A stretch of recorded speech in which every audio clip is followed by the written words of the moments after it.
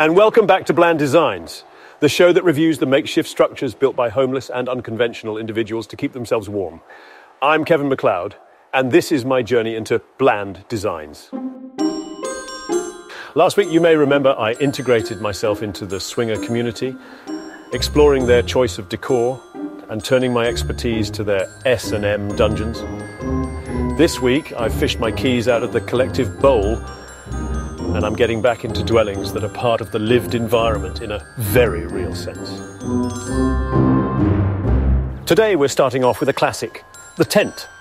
The tent was first recorded in history as being used by nomadic peoples in ancient Mesopotamia around 4000 BC. I'm in a suburban area in a not-so-leafy part of North London on a rainy day, under a, it must be said, rather dingy underpass. And what have we here? Let's have a look around. Now, in this case, I have to say I'm not impressed. The materials used are flimsy and the construction is questionable at best.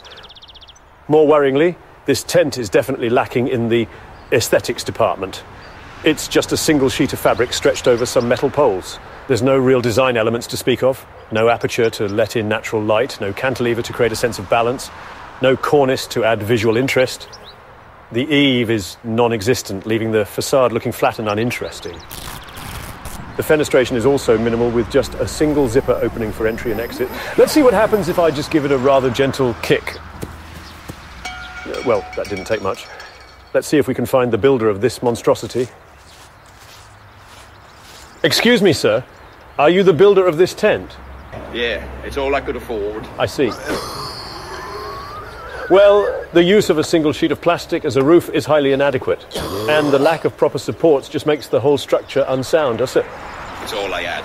That's no excuse. You see, as an architect, it's my job to create functional and aesthetically pleasing structures. And this, I'm afraid, just doesn't cut it. Now this is a bit more creative. We have a cardboard box being used as the main structure with some tape and plastic to keep the rain out. Now this is a bit more interesting.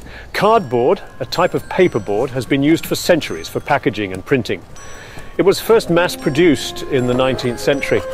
The use of cardboard here as the main structural element is definitely unconventional, though, and it's been put together in situ, meaning it's been built on site. The lintel, or horizontal beam, is made out of tape, which is definitely not the most durable material. I'm going to give it a poke. There we go. And my gosh, look at it wobble. Well, it's not exactly sturdy, is it? Let's see if we can find the builder and get their perspective. Excuse me, madam. Are you the project manager? You what? The project? Sorry, what are you talking about? Did you construct this edifice yourself? Yeah, I had to make do with what I had. I can appreciate that. We often get clients on the show who go over budget. But as an architect, I have to say that the use of cardboard as a main structural element is highly questionable. It's just not meant to withstand the elements. It's better than nothing. I understand that, but we can do better. There are more durable materials out there that could be used to create a more stable shelter. As Richard Rogers said, modest architecture is about creating spaces that are functional, efficient, and understated, rather than flashy or over-designed. I will keep that in mind. Now, if you'll excuse me, I have to go and review another down-and-out makeshift abode. Well, this is an interesting one. We have some old blankets being used as a roof and some sticks being used as supports. It's definitely a creative solution, although the fenestration is minimal, with just a single opening for entry and exit. The overall effect is dark and uninviting. Again, let's give it the poke test. Again, it never ceases to amaze me at how fragile some of these rustic constructions often are when put to the poke test. I have to say, I'm not impressed. The materials used are highly inadequate and the construction is just plain dangerous. Are you the builder of this bleak shelter?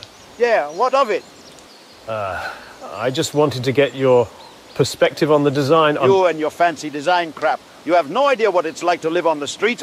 You're just here to make fun of us. No, that's not what I'm here for.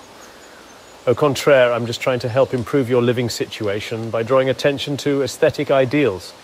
You can't help me. No one can. Just leave me alone. In this episode, we've learned about the diverse and often challenging world of destitute architecture. As Frank Lloyd Wright said, we as architects are the creators of a new civilization. Thank you for joining me on this journey into a new civilization. Bye.